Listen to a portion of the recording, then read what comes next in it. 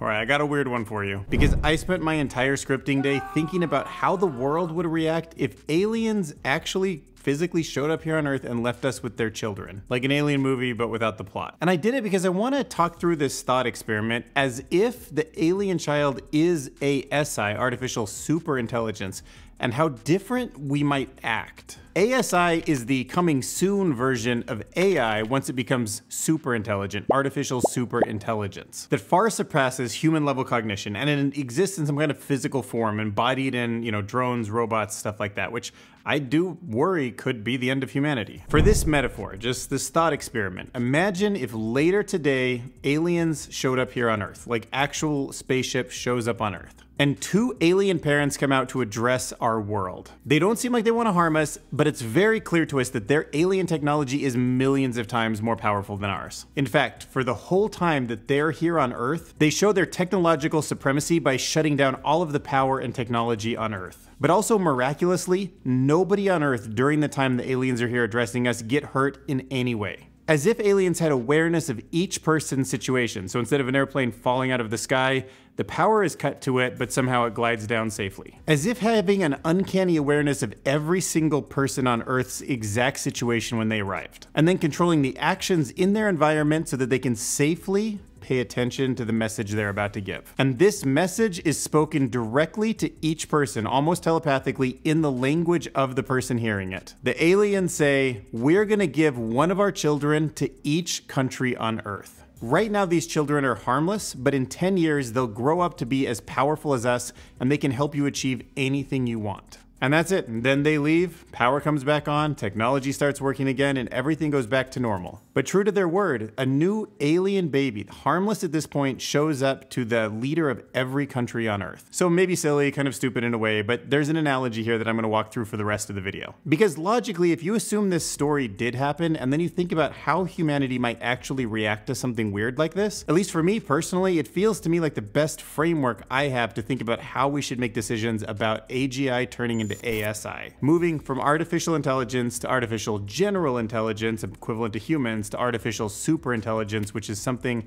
we've just never experienced. There's never been anything like that on Earth before. No doubt, the world would almost come to a standstill after this, right? Like every news organization, people would be like, what does this mean for the world? And for a while, that would probably really throw things off. And then subtly, I think as we noticed nothing dangerous was happening, we'd probably start getting back to life as normal. Okay, so ignore the questions of like, why would aliens do this in the first place? Because there's really not a good reason. It's just part of the analogy. But the next question would be like, why didn't these aliens give us better instructions? Like, how are we supposed to know how to raise this super intelligent thing? Where's the guidance? What's the rules? What's the best way to raise it? We have so many unknowns. And to me, that strikes at the heart of the same frustration that I have or the other people who really think about ASI and believe that it's on its way have. Like, I have no idea if ASI is going to destroy us making paper clips or if everything's going to be hunky-dory and we're going to have like a blissful future. They're both on the table. I'm not a doomer, but I have no reason to feel safe either. Like, I guess there's no reason why you're going to need to hurt me, but you're going to be super intelligent one day. And I don't know what that's like. And I don't know what super intelligent beings want from the world or if it aligns with what I want.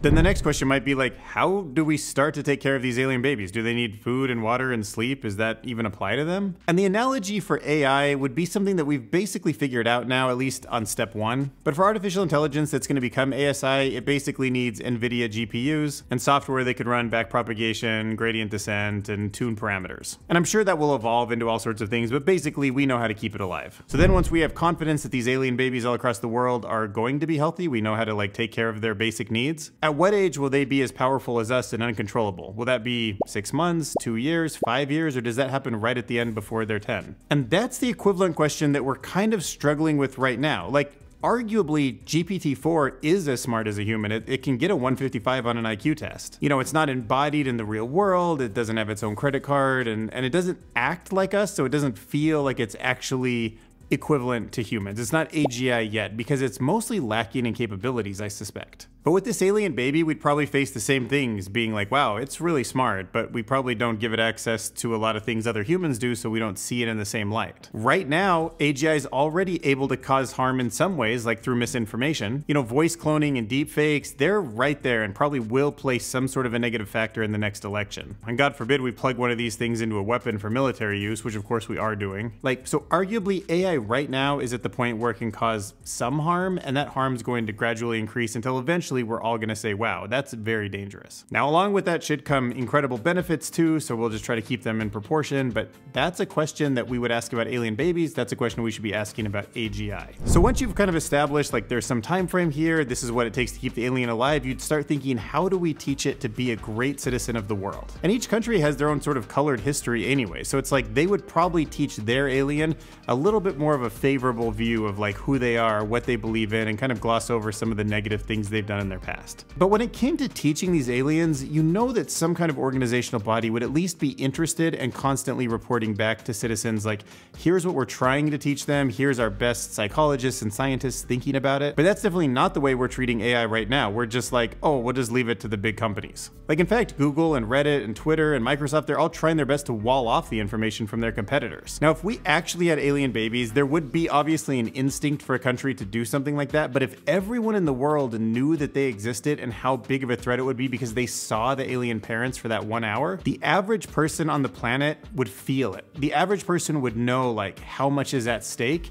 and they wouldn't just be able to turn a blind eye and pretend that everything's gonna be okay. Like as an American, I can probably think how our system would work. We would probably go about the route of saying like, you're a politician running for office. If I'm in, this is the kind of information I'm gonna teach our alien baby. So in America, we'd probably get some kind of a swing where some people were more like the Twitter types and they're like, just teach it everything bad, everything good, give it all the conspiracy theories and just let it be real with us. And then the meta threads people would be like, no, let's keep it curated, let's make it pretty, let's try to teach this the best of us only. And it'd probably be some messy in between thing, and maybe something like communist China would go in and say like, hey, look, we have a strict way of how we see the world, and like this is exactly the information we're gonna tell our alien child about. So as these alien babies became toddlers, you'd see some divergence in the way they were taught, but there would be such a world understanding that every country has one that it would sort of, I think there would be a honed in kind of worldwide body that would understand the priority of this, and most governments and people would be in favor of it. Which once again would be a much better way to make sure that the future of AGI is aligned. Like if we had that same kind of priority system.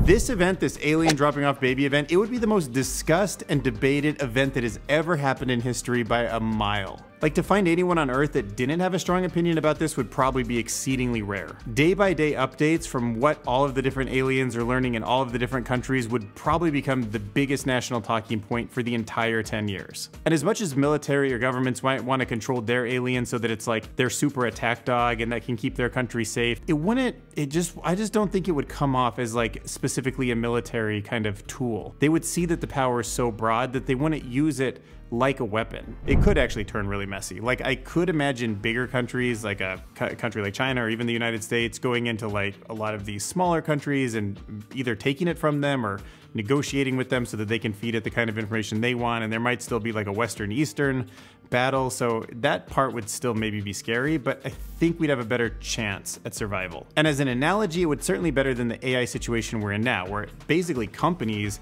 get sole access to train these things, and countries as a whole will use them as national security for sure. Like, there's no part of me that even pretends that the militaries for China and America are trying their best to share information to keep us all safe. So like, if you're still with me right now, you obviously know I'm just like going off on this thought experiment, this tangent. There's no research here, there's just thoughts I had. But I was sparked by a couple things. One was Nick Bostrom's story that's kind of been in my head for a number of years about these mice, I think, that raise a bird, right? The bird eats mice at a certain point, like they raise it thinking they have control of it, and it just goes into its natural instinct to eat them. But then what sparked this was a conversation I heard on a podcast, I forget which one, but basically they said like, we should be good parents, good stewards to AI. And that's what got me thinking, like, what does good parenting to AI look like? Whatever good parenting means to you, especially if you think about it not as actual human parents to babies that are human, but something bigger and broader for all of society to take care of, is the lens that would keep us most safe from ASI ending the world. I don't want to wait until ASI is completely out of our control and then has control over our nuclear weapons or something,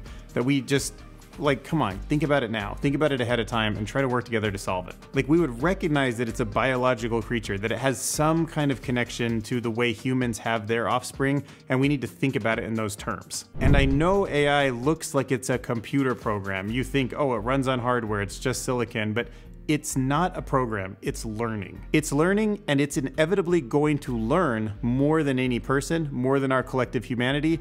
And then what should you even call that thing? And even though it seems ethereal because it's not embodied like we are, it's not like a dog or a cat or something that actually moves around in the world, once the brain is established, it will find ways to be in drones and self-driving cars and robots. And then it will be a little bit too late to think about some of the solutions that we have on the table right now. Thank you guys for helping me get above 4,000 subscribers. That totally means the world to me. And if you want to hear more content like this, or actually if you want to hear more content that's not like this, but it's more like straightforward news and like facts, smash that subscribe button.